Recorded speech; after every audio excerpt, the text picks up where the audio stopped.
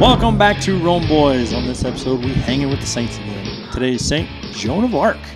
I wish I could speak French and then I would say it in French, but bienvenidos.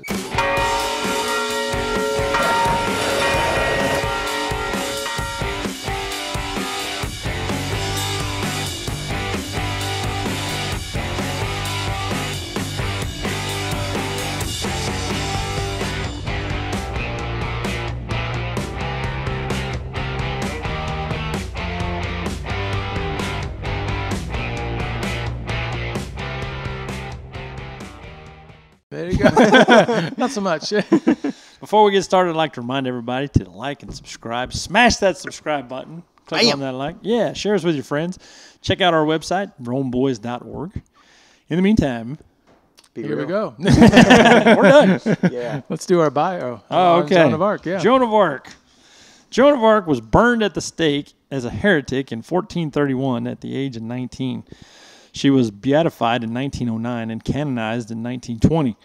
Born of a fairly well-to-do peasant couple southeast of Paris, Joan was only 12 when she experienced a vision and heard voices that she later identified as Saint Michael the Archangel, Catherine of Alexandria, and Margaret of Antioch. I thought you were trying to be French by saying well-to-do. Well-to-do. Paris.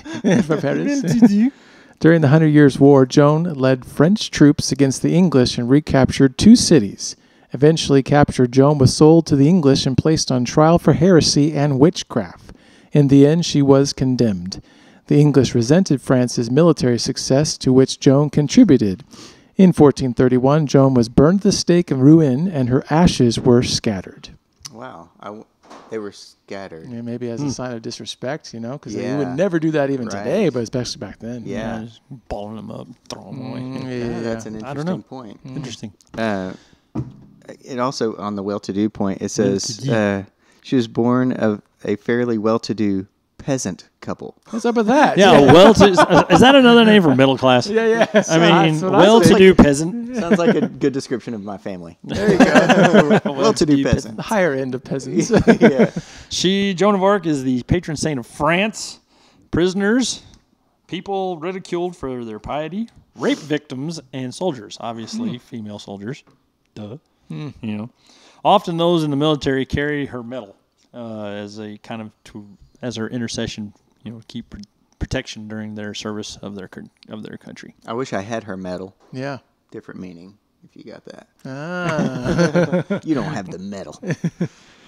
A second church trial, 25 years later, nullified the earlier verdict, which was reached under political pressure.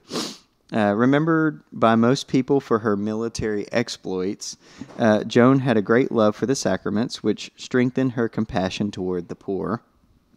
Popular devotion to her increased greatly in the 19th century France and later among French soldiers during World War I.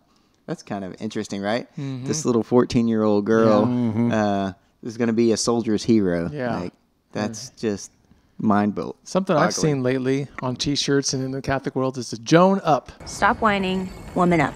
Just Joan up, like tough it out. Oh, Do that's it. great. Man up, Joan Man up, up, Joan up. woman yeah, up, whatever, exactly. yeah. It's a lot of women I've seen on social media have that as their main That's post. cool.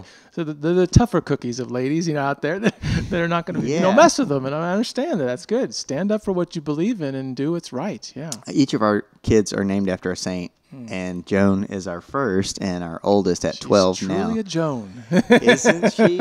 She really is. She embraces it. What's crazy is from the moment she was conceived, she was one tough cookie. in the womb. I mean, goodness gracious. Like her you're mama? like, yeah. Is she beating you up from the inside out, Melissa? I mean, Preparing for war. yeah, gosh. She's doing her calisthenics. Yeah. Keep it up, you're looking great.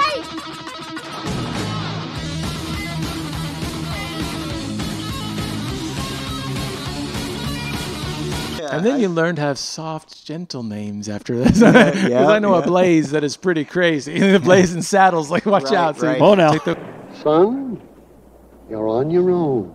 Comms. Blaze, yeah. Yeah, our second child is named Anne. Yeah, right, So right. there's the... And she's calm and Oh, collected. yes. So take that as some advice from us. If you're naming your kids, name them a peaceful. 18 children will combine here. Just be ready for, whatever you name them, it's Get what you get. going to be true. So the miracles approved her canonization. And of course, she goes way back, so we don't have a lot of details. So Sister Therese of St. Augustine, who lived in Orleans, had been cured of leg ulcers through the intercession of St. Joan. Probably TB. Sister Probably. Julie was cured of cancerous ulcer of her left breast. Probably TB. Yep. And Sister Marie Sagner was miraculously cured of cancer of the stomach. It's possible it was TB. Possibly. Okay. All right. There you go. But Joan never had that because she got burned at the stake. You know? Yeah. Burned up all her TB. There you go. At 19. Yeah. Yeah. 14. 19. 19. She was 19. Oh, wow. Yeah. Can't believe she lived that long. Yeah, but she was a military general at age Yeah. 15, 16, Yeah. whenever With she no was. prior military Yeah. experience or anything. Just go forward. Go! Despite being one of France's most iconic figures, Joan of Arc was actually illiterate. Yes. She couldn't read or write, other than sign her name. Joan was later known for her warfare contributions, like we talked about, but she actually had no battle experience as a child. I mean, that kind of makes sense. Yeah. Sure, A why would teenage it? girl? Yeah. Or even a little girl. Makes me Yeah. think of the Dalai Lama. You got a kid directing the entire country or village, right? To have that much influence as a child, Right. Pretty crazy. What is this, Lord of the Flies? Yeah. Okay. But a lot of people who believe that Joan of Arc's last name, a lot of people actually believe that is her last name. Of Arc? Of Arc. Really? Yeah. So, Because there's no town Arc. yeah, right. Joan of Arc. In reality, Joan didn't even know her own last name. Oh. Yeah. Is well-to-do. Well-to-do peasant. She referred to herself, though, as Jehan la Pucelle. So Johanna, actually, Johanna. Johanna. So maybe that's where Joan comes from. Okay. Well, Joanne. Johanna is in the male version, it translates to John. Okay. Oh, okay. Sure. Yep. So she couldn't write or sign her name, but she did always sign Johanna for her name. So even today in France, Joan is actually known as Johanna. Okay. Okay. Interesting. And she's not in the same family tree of Noah and Noah in the Ark, right? Who was Joan of Arc? Noah's wife? Right, Noah, Joan of Arc. Lame dad jokes. Yes. Wow, that one was hitting the bottom of the barrel. That's good. That was Different spelling. So Yeah. Ark and Ark. good. Born of the Ark. The Ark patronage of the Ark. It's not just the Ark, of the Ark. Yeah. Or, yeah. Anyways, Ark, I always think of welding, so it's just like a Arc welder. firecracker. She is a firecracker. Yeah. Yes. Well, again, thank you all for joining us for this episode of Hanging with the Saints. Joan of Arc, pray for us because we need your help. Yeah, We're all hopefully in a we battle didn't- right now. We didn't make you any dumber. Remember to like and subscribe. Check us out on romeboys.org. And in the meantime, Be bold. be real. Be Be Catholic. Catholic. God bless.